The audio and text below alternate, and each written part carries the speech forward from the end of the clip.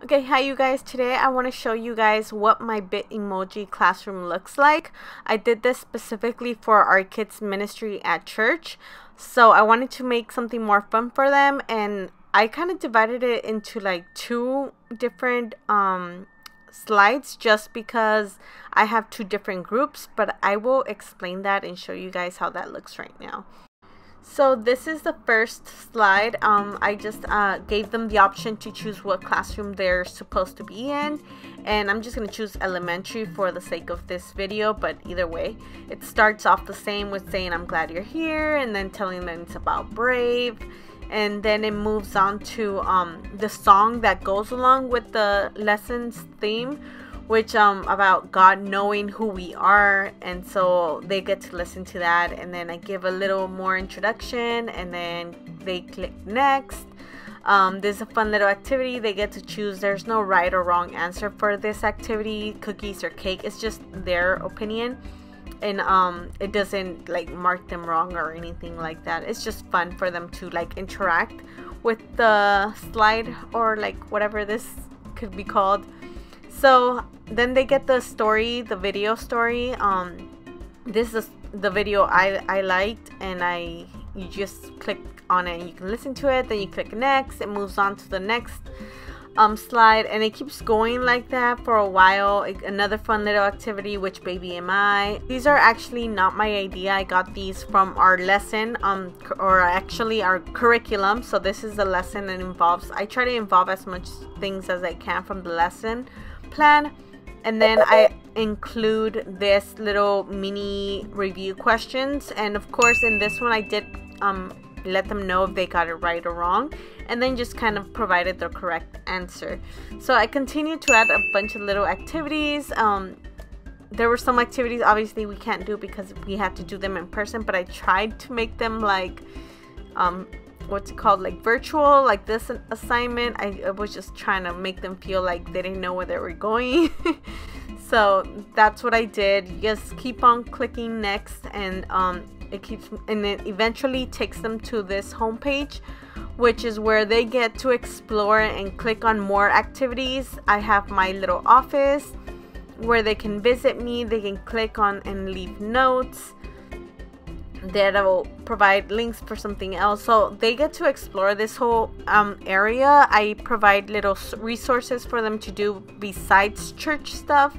They can do some music videos. They get to watch YouTube, and then fun little activities. This video is actually from our VBS, and some of the kids like watching it because they can find their friends on the video and they get really excited. So I included that there. If you click on my phone, it'll take them to our kids' Instagram, so they can go there as well. So fun little things like that is what I included on my little office. But then at their homepage page, they have resources to like other websites. If they click on the animals, it'll give them some videos of cool animals like National Geographic for kids. So I also included like their little attendance check-in. That way, that's just mostly for me. I included another video which relates to the same story, just from a different YouTube account. So there's a bunch of resources I included in here. They can click on the laptop, which will lead them to other sources, typing, PBS Kids, Duolingo, where they can learn another language. So it's just stuff for them to do, because I know a lot of them are at home. So, and these are all free for parents and for the children to use. So I just wanted to make it all available to them. Now this one's actually for the preschool ones, so their little place looks different. If you click on the coloring pencils, it'll take them to this coloring website where they learn about colors. So it's a little bit more created towards them. So I found this website where they can just click on it and it'll take them straight to it. This is another activity I actually made on a different like slides. This is not like a website or anything. I created this, and it took a long time because I had to like make each letter clickable, so when they clicked on it, it would either tell them it was right or wrong. So it took a while, but once my my slides were done. It's easier to switch them up every week to spell something different because it's already done. But yeah, it took a while, but I just thought it was good for the little kids to practice their letters, so the words are actually relatable to the lesson as well. And yeah, that's basically all I did for that. They have similar resources, the animals, the videos, the songs. I even included these like dance videos, I guess, but like the Christian version. If you click on the little Amazon like speaker, it'll take them to the songs. And it's just one, but I'm thinking I'm gonna change them every week so they have a different song to dance to.